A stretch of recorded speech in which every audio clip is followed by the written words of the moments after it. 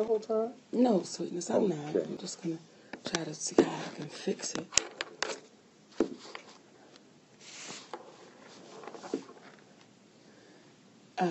Tommy, can you set that up?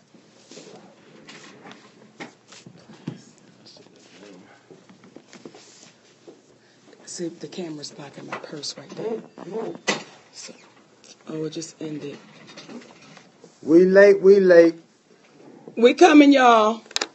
Wait a minute. Here we come, babies.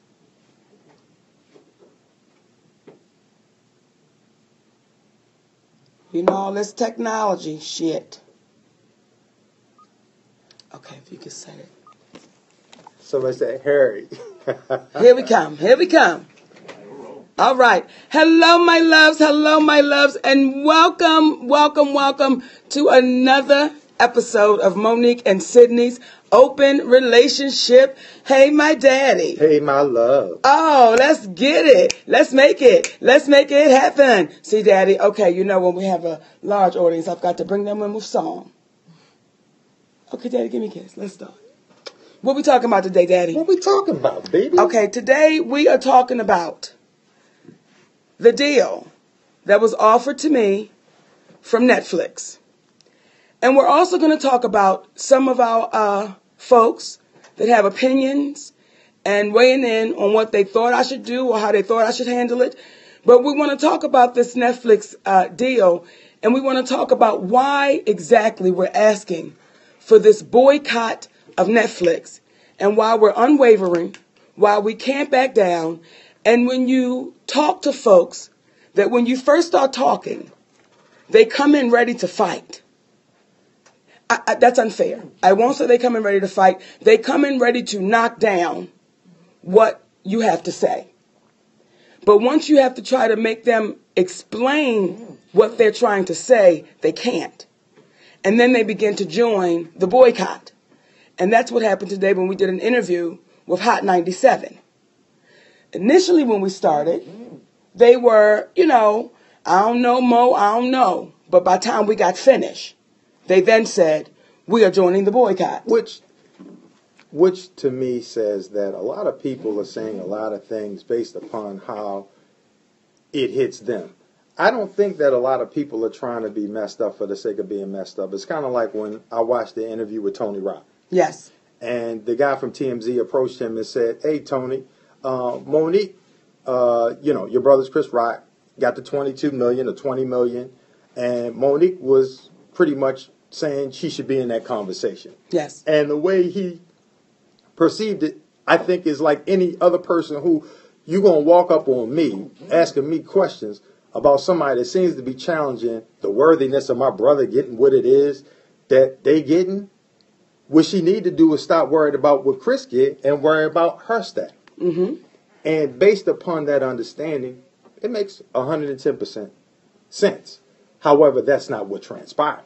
What transpired is, in this whole movement, it is not about Amy Schumer or Monique or Dave Chappelle or Chris Rock. It's about Monique and Chris Rock and Dave Chappelle and Amy Schumer and Wanda Sykes and come on, baby, Tiffany Haddish and Samoa and Adele and Miss Laura and Cheryl Underwood, and the list goes on and on. And the Kim Whitleys. So what happens is, even though these individuals like Steve Harvey, again, Tony Rock, Charlamagne the God, these individuals may have issues and something to say, but I don't think that they really understand that they'll say how they love their mamas. Come on.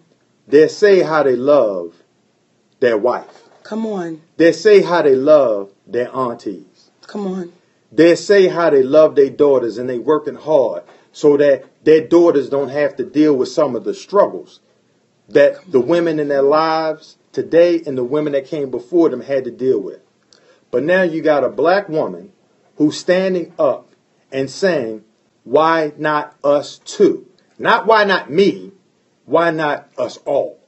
Everybody who has done something worthy of being witnessed Why can't they get a fair deal if they're a person of color? And when you start looking at the landscape of things and you see there are no black women at Netflix who have a large deal, and everyone else of every color, white men, white women, black men have it, but why not the black woman?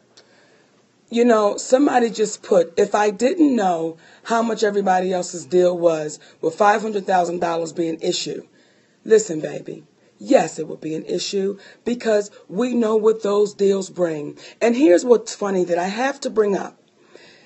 There's some people saying, oh my goodness, why don't Monique just take that $500,000 and take her ass on somewhere and shut up? And some of those people look like me. Now, when Amy Schumer was offered $11 million and she went back and said, listen, guys, I don't think I should get what the legends are getting, but I should get more.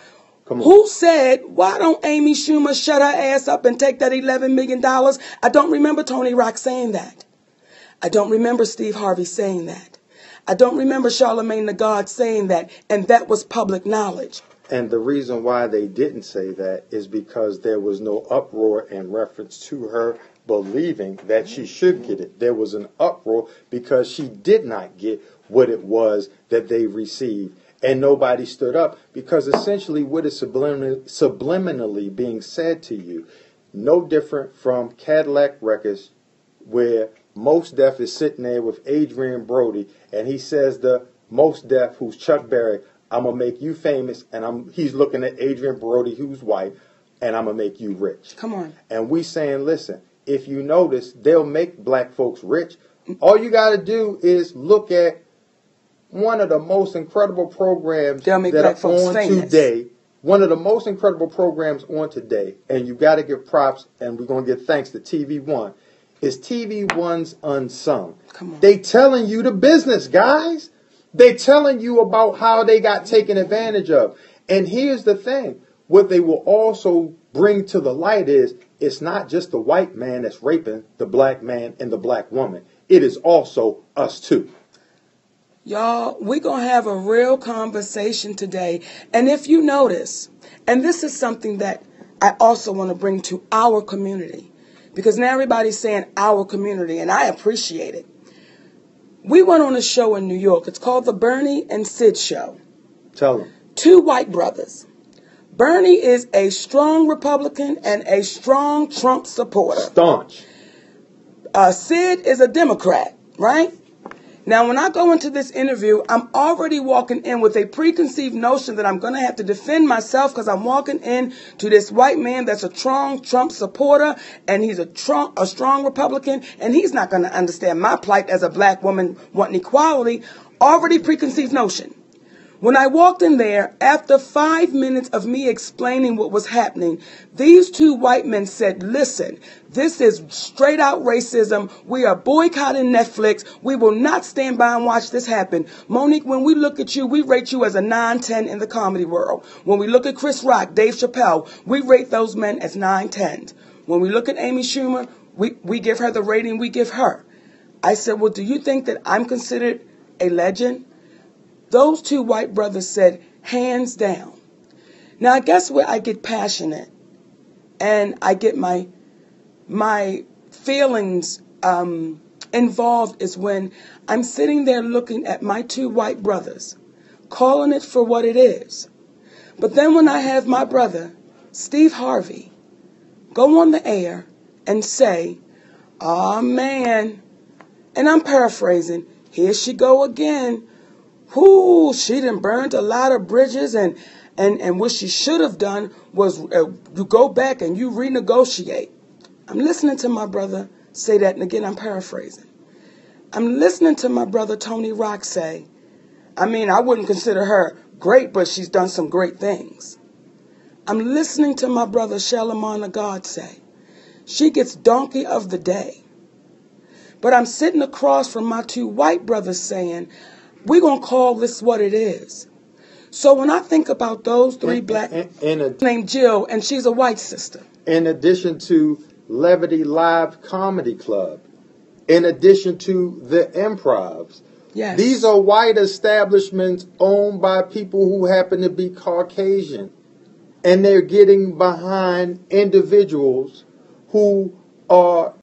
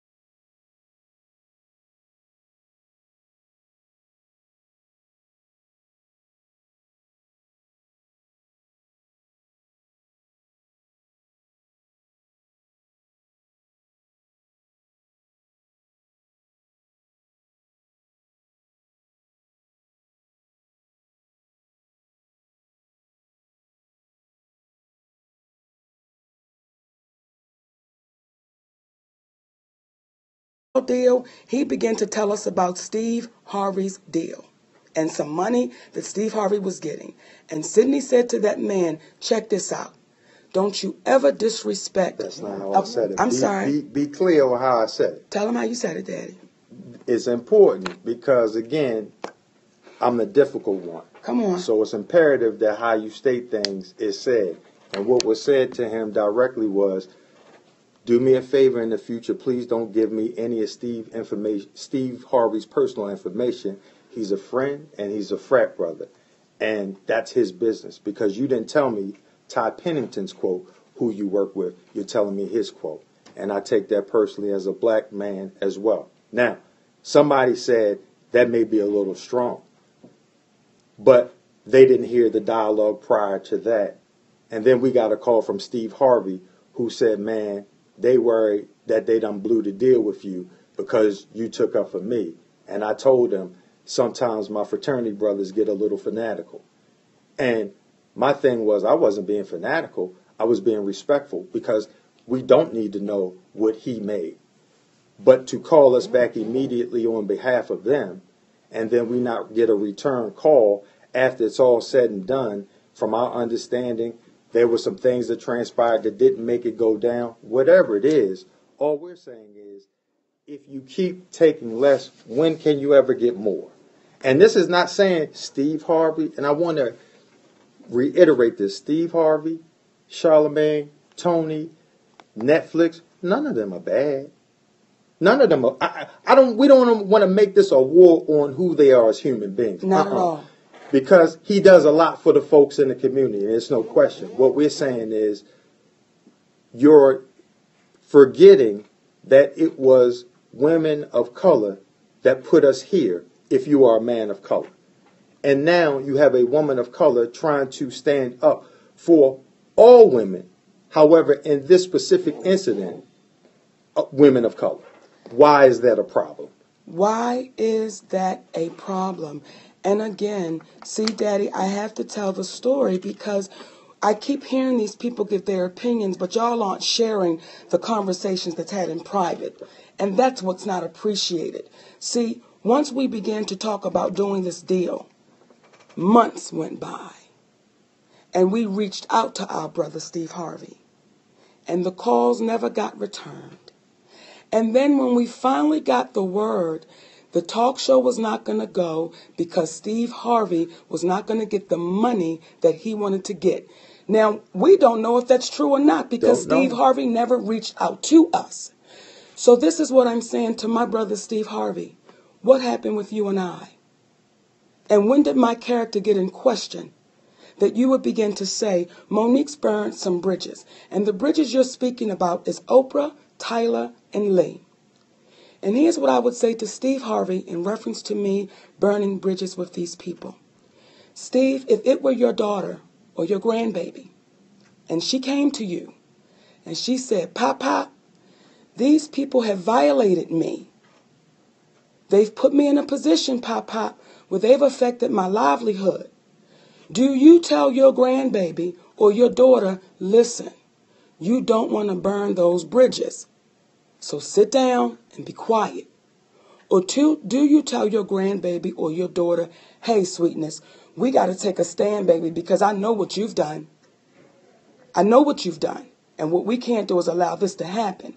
See, what you're doing is saying to the public, because you have their ear, Monique is wrong, without giving me the platform to say, well, prove me wrong then, y'all. I'm asking y'all to prove a sister wrong. When somebody puts in the room and they put, I'm sorry, no. And they put LOL. Monique says she's the most decorated comedian alive. Well, that's funny as shit. Well, Daddy, I don't. It's one of those things where it is humorous when you hear it said out of context, but when you put it in context and you say, well, Monique has had 57 wins. As an actor, an actress, and comedian, 57 wins and 25 nominations. Brother Chris Rock, who was highly decorated, has 19 wins and 63 nominations. Now, here's the thing. A brother got 63 nominations and only got 19 wins. Within itself, that's crazy. You got Dave Chappelle. What's this? 5 wins, 12 noms. Eddie Murphy, 30 wins, 72 nominations. And these nominations are extraordinarily high for the wins that they had. Yes. Do you understand? But she has 57 wins, and then Amy Schumer has 17 wins and 38 nominations. Now, the next closest person who is a comedian to Monique as it pertains to major awards is Eddie Murphy with 30 awards and 72 nominations. And she has 57. Now, what we're saying is this. Every one of those individuals are proven and should get what they have gotten. They deserve it. You can't go hating on Amy Schumer because she got a $13 million deal. You got to say cheers and raise your wine glass. Come on. Same to Dave, same to Chris, same to all the cats. All we're saying is, what about the black women in comedy? That's all. What about the black women? You've proven that you'll pay white men. You've proven that you'll pay black men. Come on. You've proven that you'll pay white women, but there is no proof that you will pay black women. And when you, this is the coup de grace for me. The Queens of Comedy, Wanda Sykes, in the realm of comedy where she hangs, if you will, name 3 funnier comedians of color and who have done more than them, than that crew. You can't. Just name it. Name them. And because you can't name them is the reason why you've got to give them room to breathe so they can make money. You've got to give them room to breathe so they can make money, because if Monique takes $500,000 and she has 57 wins and 25 noms, what does a person get who's just gut bucket funny and never got nominated because the people who have the ability to judge and have opinion have favorites that don't look like them? Someone would say, what more do you have to do? What? And something I want to share with y'all, because, Daddy, I want to speak to the brothers that spoke to me. I have to. When it comes to Brother Steve, again, I say, what happened between you and I that you won't even pick up the phone? When it comes to Brother Charlemagne the God, when I heard him call me Donkey of the Day, see, this is the same brother that got on the elevator at the Monique show and was very respectful.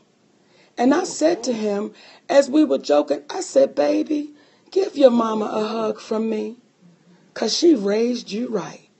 And that baby looked at me and said, yes, ma'am. And we had a beautiful moment. So to hear this young man call me a donkey of the day, I would say to him, why do you have so much hatred towards black women?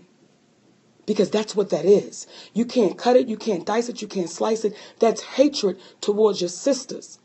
And when you have people that say about our relevance, see, there was a woman named Moms Mabley. I don't want y'all to forget her. There was a documentary done on her, and they spoke about her brilliance. They spoke about all that she gave to the world of comedy and to the world at large. They spoke about this woman, how she was just a genius. Mm-hmm. But what they didn't speak about is she died broke. Mm-hmm. Not because she squandered her money. See, they'll make y'all believe we dumb niggas. And these niggas don't know what they're doing with their money and see how long. No, it's just that we don't get the monies we're due. Who else? LaWanda Page. Iconic. Legendary. If you say you fish-eyed fool anywhere in the world, they will say that's Aunt Esther. I don't care what color you are, what language you speak. If you say you fish-eyed fool, they're going to know that's Aunt Esther. She died broke. Red Fox. We watched that story. Now, for the younger generation who is saying to me about relevancy, irrelevancy, and you're speaking about, oh, it's a different time, I want to bring one of y'all babies to light that maybe you can relate to. Lisa Left Eye Lopez. She died broke. I want to bring another baby home that maybe y'all can relate to. Tupac Shakur. He died broke. So all of the programs we're watching right now on this brother, who benefits from that money? Who gets it? Not his mama, because she went to the next journey as well. And you've seen the shows on TV where you had brother, I can't call his name, Brother Rerun, for What's Happening. He was telling the cast, what, Frederick Stubbs? Yes, sir. He was telling the cast, hey, we got a hit. We're not getting the money that we're supposed to get. And Fred Barry, there you go. We got the numbers, but we're not getting the money, guys. Come on. Let's stand together. And guess what happened? They stayed quiet. And what happened to Miss Hemphill? What happened? A legend. And if you talk to Brother Raj today, who played Raj today, what would he say? He would say that we weren't treated nor paid fairly. And that Fred Barry was right. And y'all, when you hear that our sister, Shirley Hemphill, see, this is when I don't understand the sisters. And I don't want to put a color on it because there have been my white sisters that have been standing in support like, Mo, this is some bullshit, Absolutely. baby. We got your back. So I don't want to put a color on it. I want to say my sisters. When you hear some of my sisters saying, fuck that bitch. Oh, baby, that's what they saying. When you hear my sister saying, are you out your fucking mind? She's only worth $2 million. And that's our sister from the Breakfast Club. I'm not sure of her name, so I don't want to say it because I don't want to say it wrong. But she's on with Charlamagne and the other brother. But when you hear that Shirley Hemphill died in a one-room apartment with a spider pot next to her bed, is that because she squandered her money? Or is that because she just wasn't paid the money she was supposed to get? So y'all are quick to say all that we didn't do, but you won't say what they haven't done. And at Influence, look, you are so right. They self-hate. And what happens is, the question is not why do we self-hate. It's almost how do you not self-hate when you've been conditioned to do so. And now you have to ask yourself, are you willing to love you enough to say, hey, listen, because what we're not trying to do, again, the first rule of sales is you never, ever bash someone else's product. We're not going to sit here and tell you nothing bad about any one of those individuals who are getting what it is that they're supposed to get. Again, you can't, and you want to rejoice for them. However, there have been some individuals that brought up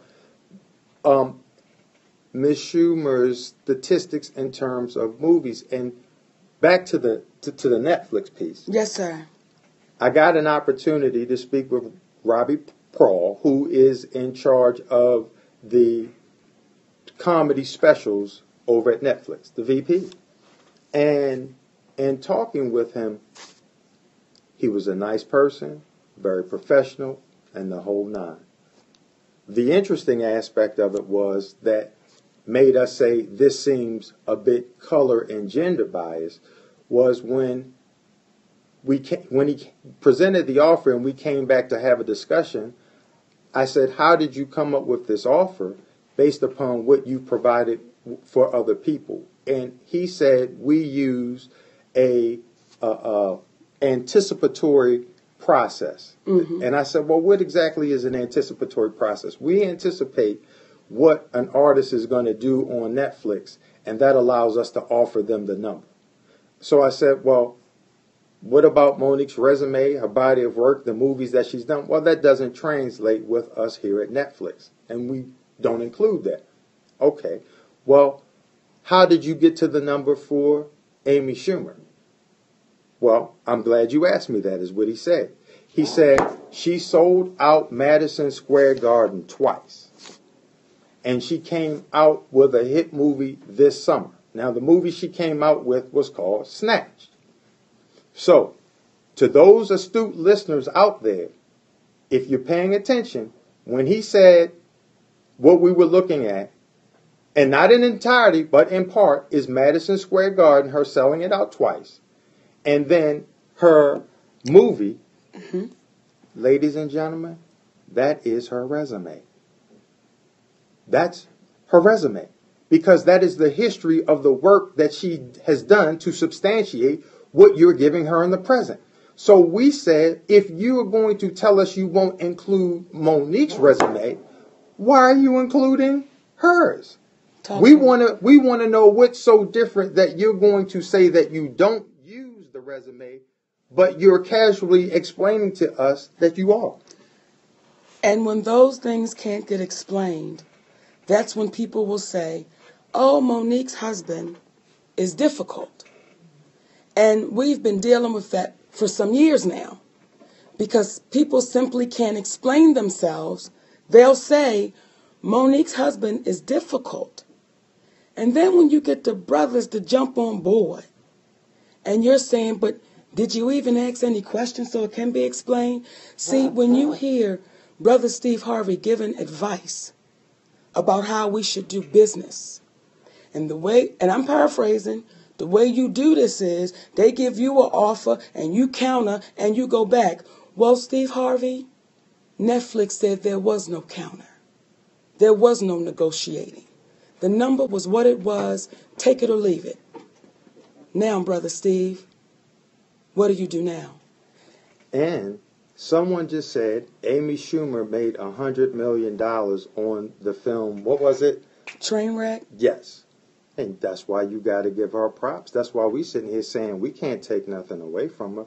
And when you did that, I believe that was in the year 2014. So that means you are going to include things that happened years ago, are you not? Mm-hmm. So why would we not include the fact that Monique got nominated for an Emmy with Bessie? Why would we not include that Monique was the fan favorite, was voted fan favorite in the movie Almost Christmas? That, let me just give you some numbers, because you spoke about the $100 million that Amy Schumer made, which is a hit, and Robbie Prawl spoke about the hit that she had called Snatch. And sometimes when you look at the numbers, it helps you get a better understanding why people say what they say. But let's just try apples to apples. There's Snatched and there's Almost Christmas, which Monique was in. The domestic total gross for Snatch was $45,852,178. That was the domestic gross that Snatch made, which is a nice sum of money. Now, Almost Christmas is $42,158,780. Or in short for everybody, because the numbers are a little long, $45 million, $46 million for Snatch, $42 million for Almost Christmas. Okay? Now, somebody would say that's a dumbass comparison because Almost Christmas made less than Snatch. Hold tight. The production budget for Snatched was $42 million. I'm going to say it again. The production budget for Snatch was $42 million, and the domestic gross for Snatch was $46 million, and rounding it off, which gives it a $4 million profit. Almost Christmas had a $42 million budget, and a $42 million profit and a $17 million budget, which gave them a $25 million profit. Okay? Now, if a $4 million profit puts Amy Schumer in a place that she was in a blockbuster, we're not going to dispute that. We're just saying, how does someone that's in a movie that they're the fan favorite, that it made $25 million? And not only did it make $25 million off of $17 million, it had less theater seats available to it. Almost Christmas had 2,300 seats available to it on average. Snatch had 3,500, which implies if they had more seats, would they have made more money? And see, I want to address something too, because people are putting in here, Monique was not the star of Almost Christmas. Let's address it. When you do a screening, right? And Daddy, could you give the numbers, because I want to be as humble as I can. Well, here's the thing. You're only sharing with them what transpired to make a point. And see, what we're saying is, under normal circumstances, that's why Kendrick Lamar has the song Be Humble, because we're supposed to shut up and not say anything to make our point. But these points that you make are what allow you to substantiate your client's deal. You must have points to make. So the point that she's essentially saying is she didn't consider herself the star of the film. She did not personally consider herself the star of the film. But the audience who pre-screened the film, who gave the film the highest rating, Almost Christmas, that it had for a universal film in its genre in the last 10 years. And what makes that point is that when you are considered the highlight of the film by that same audience that is voting the film the highest rated in the last 10 years, it should have some relevancy. And we're just saying, why would it not? Why would it not? And for the brothers and sisters that are in the room saying, but you weren't not the star, are y'all paying attention, though, to the numbers? Because let's say Gabrielle Union was in that film, Kimberly Elise was in that film, J.B. Smoove was in that film, and the list goes on and on. So their next films, did they get multi-million-dollar paychecks? Because Almost Christmas made a $25 million profit domestically. So ask any of those people, their next films, did they get multi-million-dollar offers? See, I don't care how y'all try to dice it and slice it. You can't make it make sense. Now, you do have those ones, because what I have to understand, Daddy, is, and I said to my daddy today, I said, I had a strange conversation. Yeah. He said, Mama, what? I walked in the closet. I said, Daddy, I talked to Ida B. Wells. And he looked at me and said, what? I said, I talked to Ida B. Wells, and she said, Monique, you've got to call their asses to the table. Call them. You've got to call them to the table, and you've got to call it for what it is. Because I said, Daddy, does this seem like cooning? When you have black men going against their sisters? Does that seem like any form of cooning to you? And Ida B. Wells said, Monique, call them to the table. Because when you read her book, and she wrote her own story, there are some men in history that she had to call to the table that we hold in high esteem. But when you read her book, baby, she had to call those brothers to the table. And I want to address something else real quick, Daddy, before I address John Mary and Cheryl Underwood. I want to address the folks that are saying, Monique's husband. Oh, Monique's husband. I understand why you would say that with trepidation. Okay. Now, okay, give it to me. Get it. I understand, because tell me about the man in history that you read about that stood next to Harriet Tubman. Tell me his name. Tell me about the man that we read about in our history books that stood side by side with Harriet Tubman when she said, I've got to make a change. Tell me about the man in our history books that you read about that stood side by side with Eartha Kitt when she said it's inequality. Tell me about him. Tell me about the man that stood side by side to Hattie McDaniel when she had to say, I'd rather play a maid than be a maid. Please don't take my livelihood. Tell me about the man in history that stood with her. Tell me about the man in history that stood with Nina Simone when she said, we're fighting for change. Tell me about the man in history that stood with our sister Oprah when she said, I don't eat beef. I'm not telling y'all not to eat the goddamn beef. I just don't eat the beef no fucking more. And the farmers wanted to sue that woman. But tell me about the man that stood with her when she had to have that fight. Who was she standing with when she came out the courtroom? She was standing with her white attorneys. So I understand when my sisters and my brothers have so much to say about my husband. But this is what I will say to my sisters and brothers. Don't allow people to divide the person that you've asked the universe to allow you to share the rest of your life with.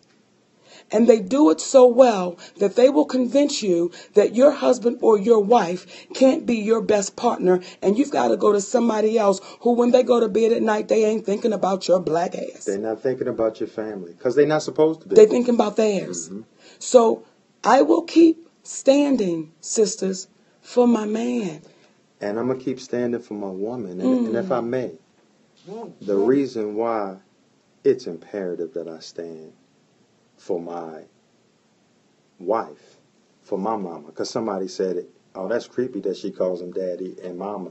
Was it creepy when you saw the old white folks call each other ma and pa? No, it's the same term of endearment. But the reason why I stand with her is because I was raised by a grandmother whose husband did not stand with her. Mm-hmm. So, and I don't want to get emotional.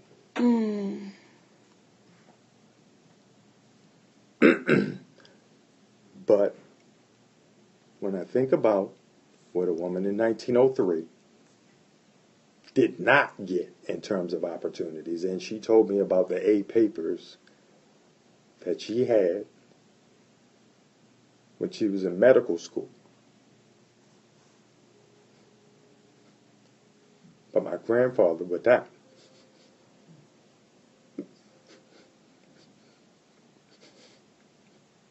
He would not allow her to pursue a dream. She said,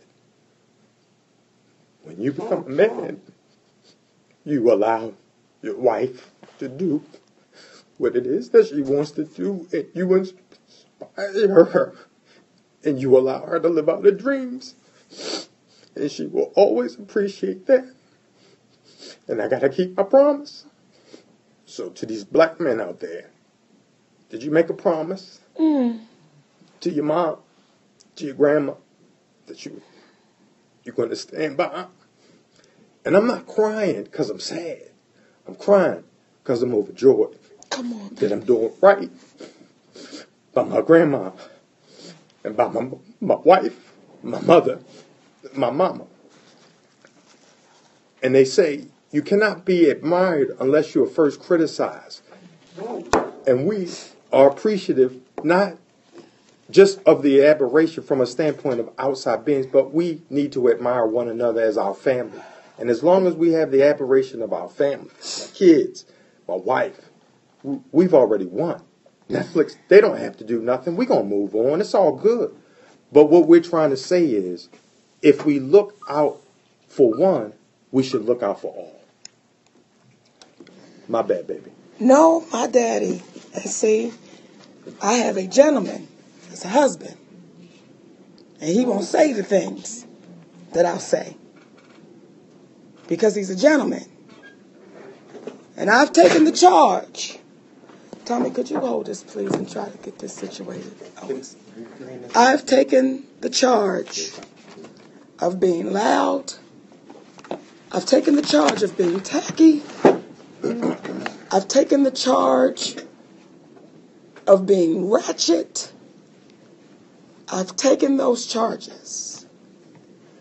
But when I sit next to a king, and that king says to me, Mama, I'm proud of you. I'm proud of you. I'm going to say it the best way I can say it.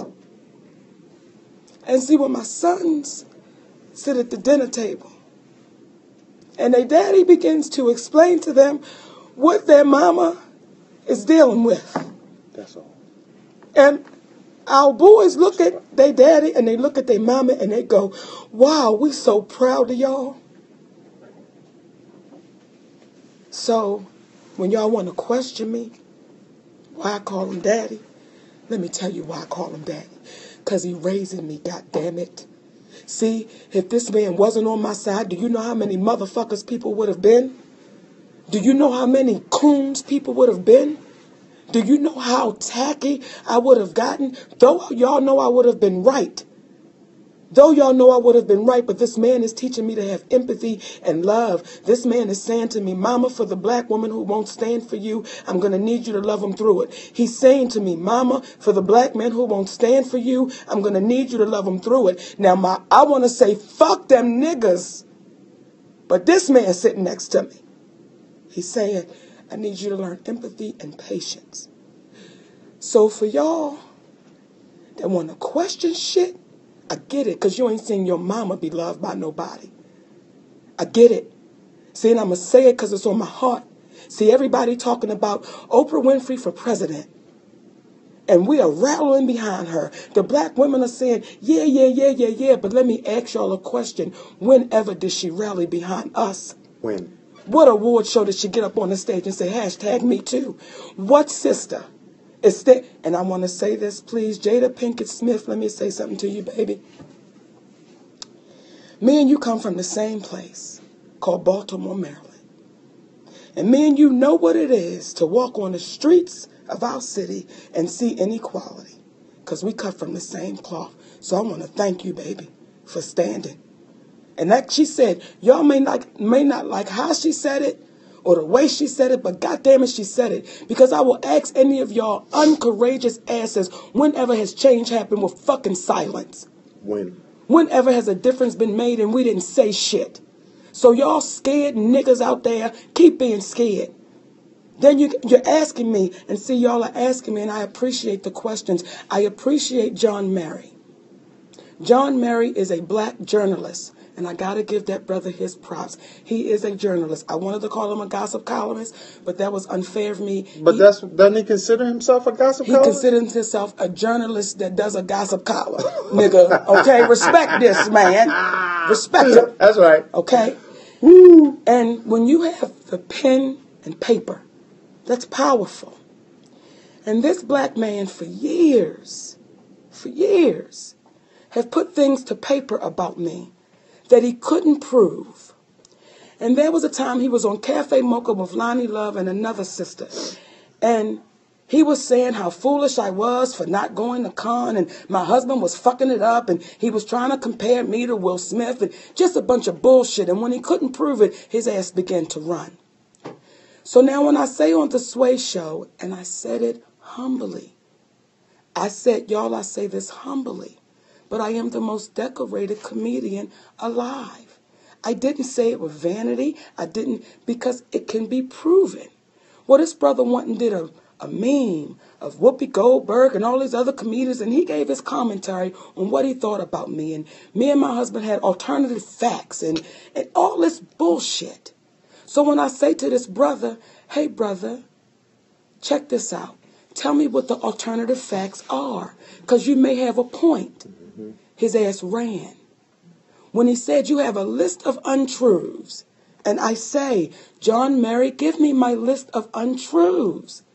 And he runs. But see, y'all, that pen and paper is powerful. And oftentimes, we don't have the platforms to defend ourselves. So we'll accept what someone says and say it's law. But we're going to go to the lines right now, baby, because we've been talking the show and see what you're thinking, how you feel. Hey, you're on with Monique and Sidney. Who's this and where you're calling from? Veronica Smith, Doha, Qatar. Talk to us, Veronica. Thanks for calling in. You said Qatar? Qatar. I work with the military. I'm a civilian. I've been watching you on your interviews. And, you know, I feel you. I totally understand. But I'm going to be honest with you. You in Atlanta. I'm thinking to myself, why don't Monique get together some independent filmmakers and you do your own thing, make your own lane, because I feel like you got the power to do all that. You know, sis, we appreciate that. And it's not like we're not trying. See, we have a movie out there that we executive produced called Blackbird. We have a movie out there that we executive produced called Interwoven. So it's, and when my brothers and sisters say that to us, we want y'all to understand it ain't like, baby, we ain't out there trying to make it happen. But in addition to that, because you make a good point, all of those things are what we're pursuing. But what happens is you have to pinpoint where a problem is, because as a prime example, Sister Wanda Sykes, she had a situation with Netflix. The world never knew until Monique spoke up, and then there was two. And then it illuminates the fact that there are no black women who have been paid ever in the history of comedy.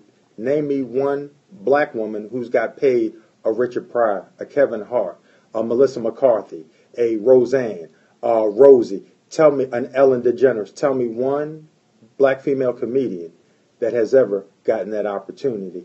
And that's the reason why we had to take a stance right now.